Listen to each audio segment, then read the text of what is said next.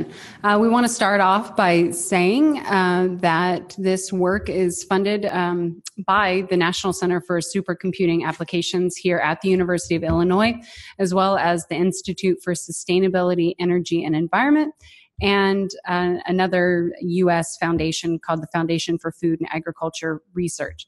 Also, if you want to learn more about our project, we invite you to visit our website at cropsandsilico.org. And later on in the presentation, we'll have some other websites that you can actually access the framework and the documentation that goes with it. All right. So to get started, so I work on plants. I actually work on a model plant called Arabidopsis, but being a model plant, a lot of the things that we discovered there, we can translate into our crops. And so most of us are aware that with climate change, it's going to become increasingly difficult to meet the global demand for staple crops. And so strategies are needed for us to improve food security today and also in the future. So many of these strategies focus on understanding the relationship between plant genotypes and phenotypes. And this is a relationship that geneticists have been trying to understand for decades. And so one of the things that we try to do with our genetic techniques, whether it's traditional breeding or molecular breeding that we do now, is try to find ways that we can build better crops. And we call these crops ideotypes because they're ideal crops, which means that they're going to yield really well. They're going to do well under certain environments. And geneticists have not always been successful at this. And so there's a study from the 1930s where some Japanese geneticists wanted to make a delicious ideotype. And so this was the first attempt to build Brassica raffinus, or as I like to call it, rabbage. And the idea is that they wanted to breed together cabbage and beets and get the best of both worlds. But instead of building this delicious new superfood, it resulted in this sad, sterile plant. And so, I like this as an example of some of our failed attempts at building these ideotypes. And we've gotten a lot better over the years because our technologies have also gotten better. And so as we move towards this more prescriptive ideotype development, we can take advantage of new technologies and newer technologies as they're coming out. Some of those include high throughput phenotyping, gene editing, and of course, high throughput computing. And so one of the things or strategies that I think unites all of these new technologies is mathematical modeling and computational modeling. And so I'm not the only biologist who thinks that mathematical models of plants is fantastic. So in fact, about 4,000 publications have come out over the last 10 years describing different mathematical models of plants. A lot of these are for model plants like what I work on, but also are for staple crops. One of the limitations of these mathematical models, though, is that they were designed to address a very specific question about a very specific pathway or process. And so what that means is that all of the other pathways and processes that are not being modeled are lumped into some black box. But I think that we have the information and the technology today to begin filling in those black boxes by connecting some of these existing models and moving toward building virtual crops. And this isn't a new idea, this sort of integrative modeling that's filling in those black boxes. So integrative and multi-scale modeling is being done in other communities outside of plant biology. So in mammals, there's the Virtual Physiological Rat Project, and it's really focused on understanding the biology of cardiovascular diseases. And then there's the holy grail of biological modeling, which is a whole cell model of Mycoplasma genitalium, and they're using this as a tool for discovery. And so this is a fully linked model all the way from genes connected to physiological responses. And then there's also the Open Worm project where they're building a virtual worm. This is C. elegans, which is another model organism. And so knowing that these things exist and that the technology is out there and available, we've asked the question, can the plant biology community do the same? Can we start connecting the information that we have at these different biological levels so that we can build whole virtual crops and begin to do in silico experimentation and move toward models that are really heuristic, things that we can use to make predictions about how that organism is going to respond to different perturbations, whether they're genetic or environmental perturbations. And so what we're doing here at the University of Illinois is that we've started a project that's called Crops in Silico. And we're going to spend the rest of our time together describing what Crops in Silico is. So first and foremost, I guess, is that it's really a computational framework.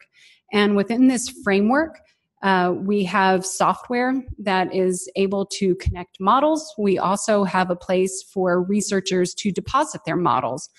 And we're building a user interface that is accessible to both modelers, computer scientists, but also domain experts that really don't have any expertise in modeling. And then Crops in Silico is also this goal of building our virtual crop models. And Crops in Silico is also a community effort. And so really it was this desire to build virtual crop models by connecting different domain experts and our current community that inspired the creation of our computational framework. And so even though our long-term goal is to build whole crop models like what was done for the bacteria, the human pathogen, we're also building Crops in Silico and using that framework to do just in silico experimentation, where we can take the models that are available to us and begin to mix and match these plug-and-play modules that we can combine in different ways like puzzle pieces to address some very specific biological questions. And so in this kind of cute little animation, what we can see here is that we have this virtual crop backbone that we can choose which model of photosynthesis do we want to use to address our specific question. And why we would want to do this is because there are different equations describing the same process, and depending on the model that you're plugging into, one might be more appropriate than the other. But again, this is giving the user a platform for this in silico experimentation and discovery. And so now I'm going to turn this over to Matt Turk, who will talk about the nitty-gritty of the computational framework. Hi. Thank you again for this opportunity to present to you. As Amy said, I'm going to talk about the computational framework. I want to note that throughout this, I'll be talking about things that that to a great extent were developed by Megan Lang, a research scientist at NCSA, as part of this project. So we set out with our understanding of where we wanted to go with the model crop, similar to, or as Amy described. And from this, we were able to back out several different requirements. We needed to be able to have the models that are communicating with each other, be able to communicate despite the fact that they're likely written in different programming languages. We needed them to be able to be executed in parallel, because oftentimes we would be stuck in a situation where one would be executing and waiting for output from another, but there are non-blocking operations that could go on at the exact same time. And we also needed to be able to set up automated transformation of data that gets passed between the models. This might be something like data comes out in units of Kelvin, but needs to be accepted in units of Celsius, let's say. But it might also be something more complex, such as data is output in a volume and it needs to be input in an extracted mesh from that volume, or a reconstructed point cloud or something like that. I would also note that while I won't be discussing it at length, one of the side effects of allowing for data transformation in an automated way is that we can also instrument the entire modeling process and insert visualization and in situ data capture throughout the entire process as well. I would like to note just as an interesting point of comparison, I am indeed, as introduced, appointed in the astronomy department as well as the School of Information Sciences. And while one of the neat things about working on plants is that there are some similar challenges to the way that we study the way that galaxies form and stars move about those galaxies. And I'll talk about a couple of those, but things like timescale distinctions, units, completely different mechanisms for modeling things. These are problems that we see across different domains. And so I'd like to think that some of the solutions that have been implemented and designed inside this interface can be applied elsewhere as well.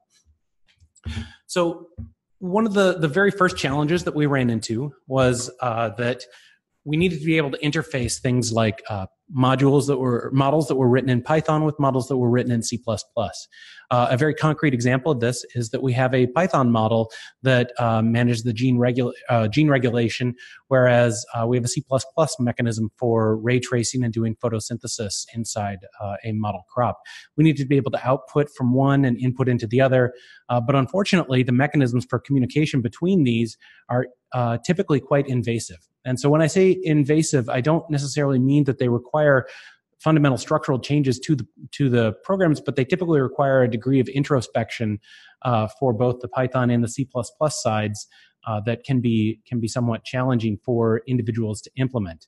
So while we might be able to write a wrapper in Swig or Boost or Cython for the C++ model to expose it to Python, that requires a fair bit of work on the part of the individual that's using it. And it also, in many cases, will tie the two models together forever. So if you write a Python wrapper for a C++ module, that's wonderful, but oftentimes you'll run into someone that has also written, say, a MATLAB wrapper or MATLAB model that you need to interface with.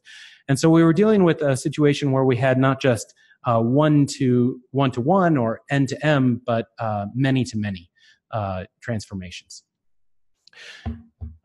And so this communication can be hard for any number of reasons, not the least of which is that things like subsetting and selecting of the data and integrating across different time steps can also pose challenges. We don't want to force a rewrite between different models because, as we'll talk about toward the end of the presentation, one of the things that we have recognized with the Crops in Silico project is that as we attempt to work with people from across different research groups and so on, is that the higher the barrier to entry for collaboration, the lower the incentive, or the lower the incentive for productive collaboration across domains. And so what we want to do is lower that barrier to entry and reduce as much of the technical friction to collaboration as possible. When we want to do things like transform data, so one of the examples that I gave earlier was that you may want to change units, but it may also be something like you want to do an aggregation of total outputs between different models. Typically requires writing code that's new in order to perform that transformation and then duplicating that across the different models that you need to perform the aggregations, or it also requires rewriting of input and output code. What we ended up deciding on was to implement an API for this, so an application programming interface inside each model's native language in order to send and receive data. This provides a couple different things for us. The primary one is that it provides a very small surface area over which individual model developers need to be comfortable. So if I'm developing a model in MATLAB, I have a reasonably small surface area with which I need to interface with the Crops in Silico interface itself. And so that reduces the complexity on my part for implementing new models and for exposing my model and using information generated by other models. It also provides a stable contract between the model and SYS interface and the Crops in Silico project, in that we are able to change the mechanisms by which SYS interface communicates across nodes, communicates within nodes, all the different methods by which data is transferred, without changing necessarily the API that the model developers actually interact with. This contract between the model developer and SIS interface itself allows us to develop new methods for decomposing across workload across different nodes, allows us to experiment with things like different queuing systems. So for instance, we started with AMQP. AMQP. We've moved on to using 0MQ. We're exploring an MPI backend, but all of these are done without having to change the API because we've constructed it at a high level. So this ends up reducing the modification of source code. We don't need individual model developers to be aware of the communication mechanism, although of course they are able to be so. And this also allows connectivity when the format of the request and the response are different. And I'm going to dive into that just a little bit more, but this is an excellent example of the it was the Rabbage example. So so perhaps you're familiar with the notion of round trip interfaces. So the idea being that you have different methods that construct systems for transporting from one place to another. You want to know, how am I going to do this trip? But you don't actually need to necessarily know the specifics of the format, as long as you have a stable interface with which you can construct that decision-making process. So the SIS interface is a Python package. You can actually find both the documentation at our github.io site at /sys_interface. And the source code is completely open. And last I saw, it was at 99% test coverage, which is actually, which is pretty great, I think. What it's designed to do is it's designed to allow you to input, output, both from models and files, as well as to transmit data, across nodes as well. So this allows for parallel execution of models. It has Linux. It has support on Linux, Mac OS X, and Windows. And actually, the Windows support was one of the more challenging things to implement. But it connects models written in Python, MATLAB, C, and C++. And additionally, there's work underway to ensure that the MATLAB interface is completely compatible with Octave, as well as to add on additional model interfaces. We've had requests for Fortran interfaces, as well as abstracting up to a little bit higher level in Python, where where SIS interface can do a bit more of the job for you if you symbolically define something in a computer algebra system like SymPy. This can read and write to a number of different data formats, including things like lowest common denominator, such as CSV or tab delimited formats, but it can also store in Python pickles, pandas data frames.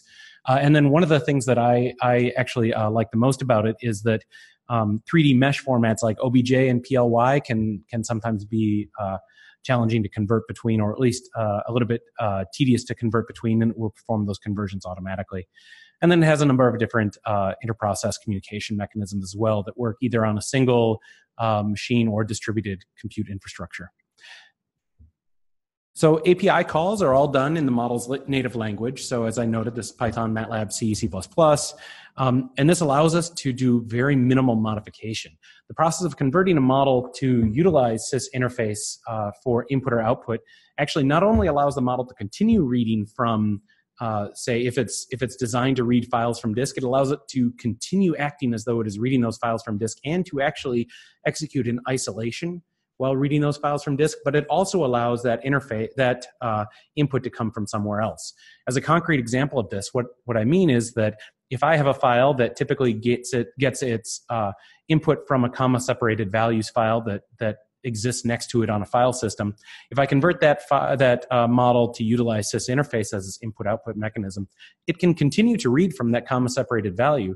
But if I modify the execution environment for it, it can also read that from another executing model that may not even know that it's providing data to my model. So this allows us to transparently connect Python and MATLAB models. So the process by which we do this is by utilizing both the API inside our model itself, and constructing what's known as a YAML file to describe the model. YAML, I can never remember if the YA in this is yet another, but I believe it's yet another markup language. No. YAML ain't markup language. Right. And I'm the biologist. Yes. So YAML ain't markup language that describes the model, and I'll show what that looks like in just a moment. But we describe the model, you instrument the model with the API calls, and then you connect different models using YAML files that describe those connections themselves.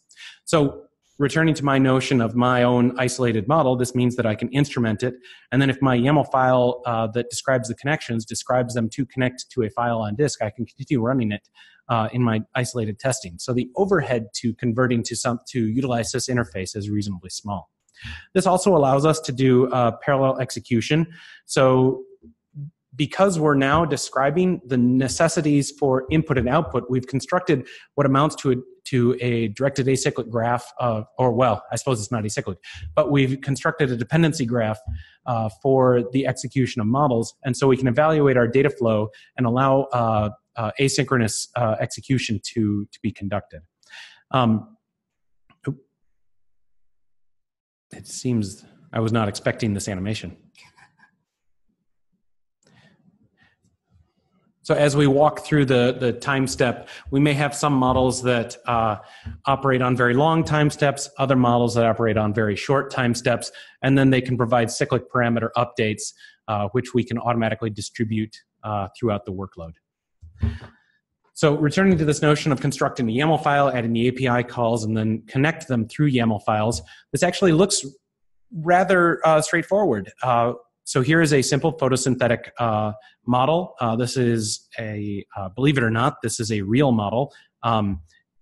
It is a simplified one, as you'll note from the single calculate photosynthetic rate line of code. But here you'll see that it's reading from disk, it's taking things from the arguments provided to it, it's loading, and then it saves things back out. To instrument this for sys interface, we change our imports a little bit, and then instead of reading from disk, we input from a channel called temperature. We input from a channel called CO2, we input from a channel called light intensity, and we output to a channel called photosynthesis rate. We then change the different ways that we call receive and the ways that we send. And so we've minimally changed our model itself, but now we've allowed it to be connected.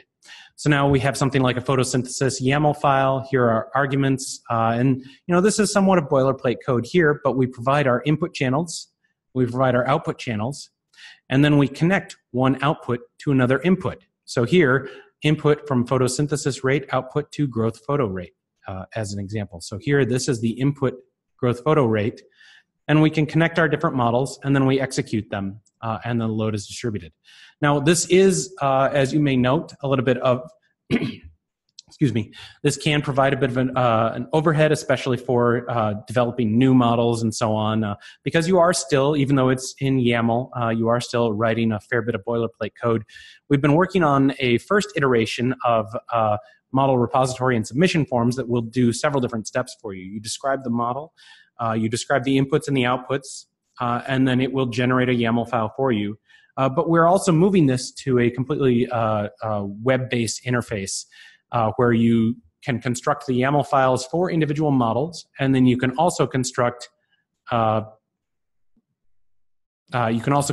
connection and orchestration files as well. So this is a demonstration of the preliminary graphical user interface that we have been developing here at NCSA. And credit for this goes to Mike Lambert and Craig Willis. It's a standard visual programming environment where each one of the different items on the palette comes from a model definition in YAML. These can then be constructed and saved as an ensemble, which can then be modified.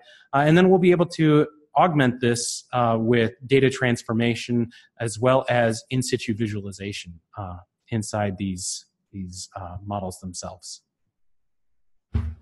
Great. Okay. Resituated here. So now I'm going to tell you how we, as the plant biologists, are using this framework for us to gain some new biological insights. So to do this and to test out the framework and see how this is working, we've done a few different proof of concept studies. And in our first proof of concept, we asked the question, can we simulate soybean response to elevated CO2 at multiple scales? And like any good proof of concept model, we ask a question that we already know the answer to. And so we're really fortunate here at the University of Illinois that we have this ongoing experiment out in the field that's called Soy FACE. And FACE stands for Free Air Concentration Enrichment. And so this means that at the field scale, I don't know if you can see it, but you see these rings in this picture. So in each one of these rings, carbon dioxide, like a higher concentration of carbon dioxide is being blown over the plants, and it's very sophisticated. It knows the direction of the wind, so it knows which side to turn up the CO2 emission so that it'll blow that way and whatever. So within each one of these circles is an enrichment of atmospheric carbon dioxide, whereas outside of the circle is our ambient carbon dioxide concentrations that you and I are breathing. And so this soy face experiment has been around for more than a decade now, and many different insights have been gained using this experiment. So, and a lot of these have to do with photosynthesis and photosynthetic efficiency and how that's going to change in response to a changing environment. So really, what this field scale experiment is doing is trying to understand and gain insight into how plants are going to respond to future atmospheric carbon dioxide concentrations. And so one of the things that was found in this soy face experiment was that leaf photosynthesis increased 25% across a growing season under elevated CO2 compared to ambient CO2. And this is something that that people didn't know, that there was some sort of increase in photosynthesis in response to CO2 under growth chamber conditions, but a lot of things that we do in the lab don't translate into the field. Another insight that was gained using this field experiment is that there is an increase in yield with elevated CO2 in the field for our major staple crops, including soybean, rice, and wheat. And so some other things that were found were other principles that we see something called photosynthetic acclimation under elevated CO2. There's this initial jump in productivity and photosynthetic efficiency in plants when exposed to elevated CO2, but at some point it levels out. And some thoughts are that the plant really can't keep up with this enriched CO2, right? Think of it as the plant's food, but it doesn't grow exponentially, so it reaches some steady state. Okay, so those are the insights that we have from the field level experiment. And just to remind you, the question that we're asking is now, can we simulate soybean response to elevated CO2 at multiple scales? And when I say multiple scales, I mean multiple biological scales. Can we go from the level of the cell, what's happening to the cellular entities like DNA and RNA, up to the whole plant level or the organ level, so the leaf and the root. And so to do this, we had 3 different models, 2 cellular level models and 1 organ level model. This is the organ level model. This is a leaf level model that simulates photosynthetic response to elevated CO2. And this is an ecophysiology model. So there are some things that this model on its own can do and things that it can't do. What it can do is mimic plant response to the field environment, but it isn't mechanistic at all. So this is based on empirical data, and the only mechanistic bit that it has in it is it has this biochemical photosynthesis model, but the only biochemistry that it's modeling is for 1 enzyme. And there are dozens of enzymes that are involved in the process of photosynthesis. So the major limitation is that this lacks any mechanistic detail beyond rubisco biochemistry, and rubisco is the major enzyme that's involved. And so what that means for this model is that under the conditions that are parameterized, it can predict what has been observed. But once you start making perturbations and changing things, it does a really poor job of predicting plant response. And that's because it lacks any mechanistic detail of what's happening at the level of the enzymes, what's going on at the cellular level, and really only predicting something that's at this higher physiological level. So alternatively, another researcher has built a photosynthetic model that is entirely mechanistic. And so you can see from this image that each one of these boxes represents a different enzyme that's involved in photosynthesis. And so this entirely mechanistic metabolic flux model is able to find the optimal enzyme concentrations and fluxes to increase photosynthetic capacity in plants, in particular soybean. So the limitation of this model, though, is that it's not able to reproduce photosynthetic acclimation, one of those things that was observed at soy face. It can't do it. And this is because it has no link up to the physiological level, and it's entirely based on enzyme kinetics, and so it's very limited in that sense. Finally, we have another cellular level model. This one is based on gene expression.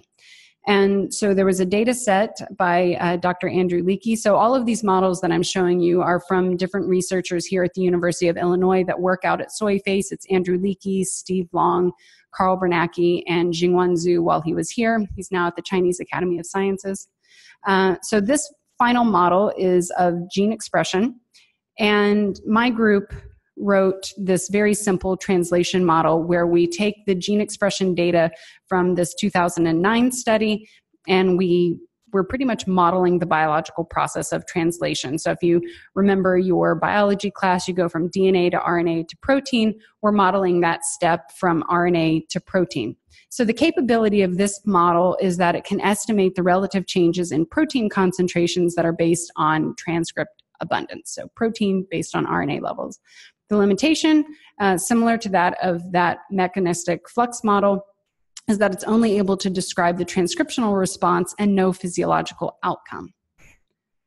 So I think you see where I'm going with this. We have these three independent models, and these independent models describe individual processes, and they do a fine job of describing those individual processes, but as I highlighted, they have their limitations.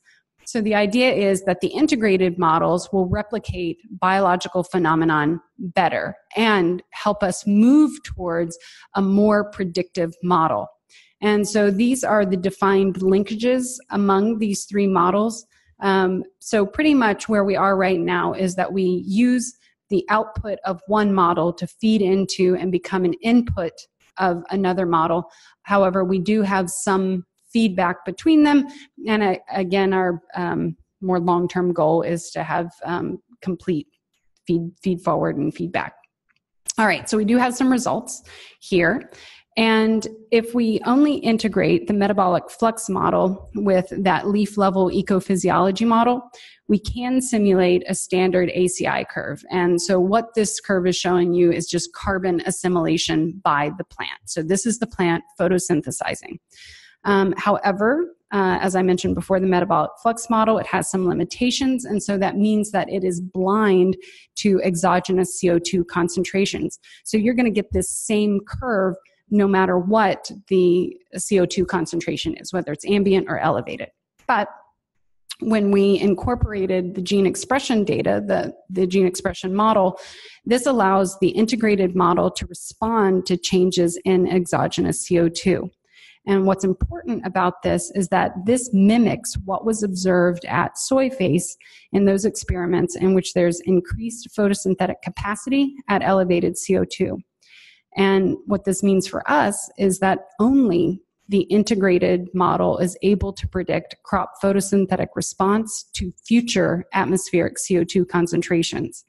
And now we have a mechanistically informed model that links changes in gene expression to physiological response. And so if you remember our very first slide, where this is our goal, we want to be able to link genotype to phenotype.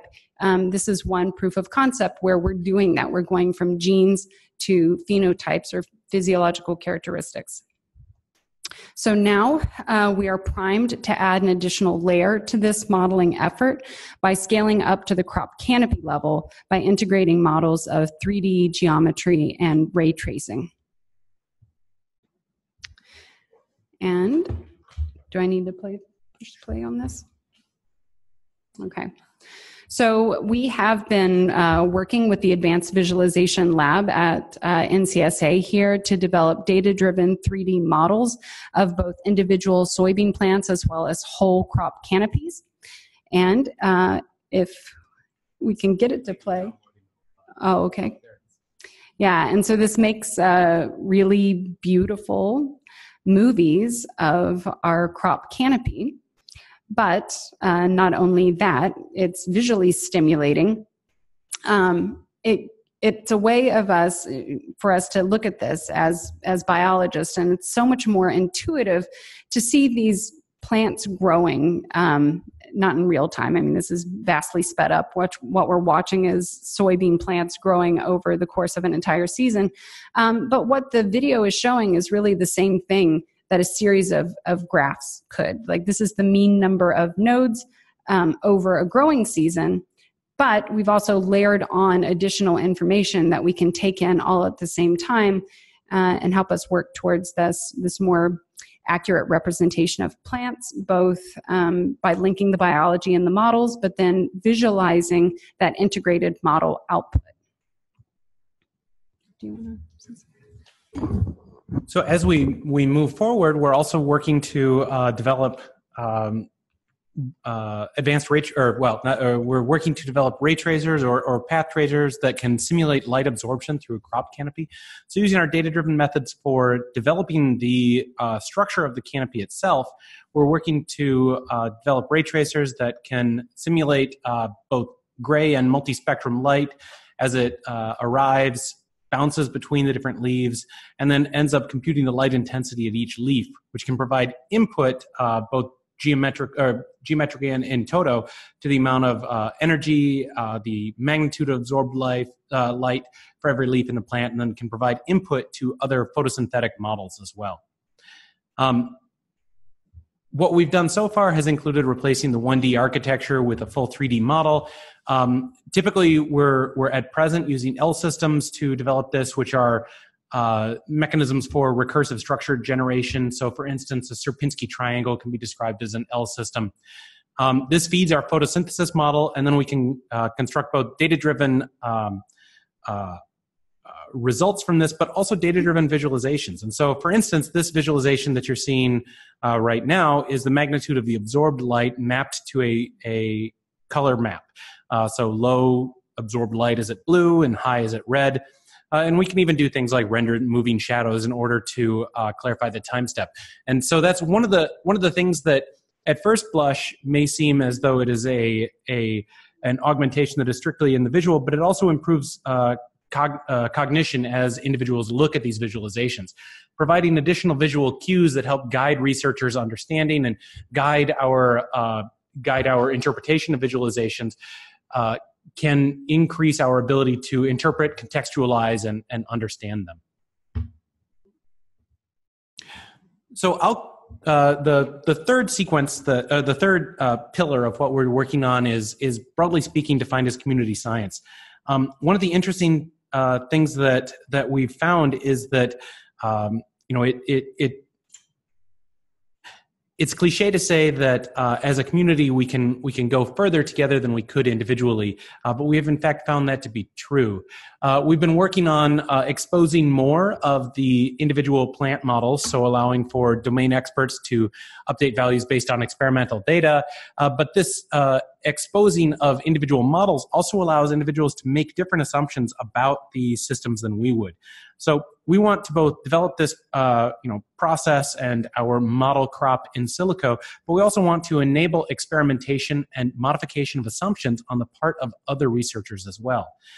So this is an example of this where we've constructed a web app that utilizes this interface to instrument in situ visualization for photosynthesis and allows you to modify the inputs and examine the output parameters from it.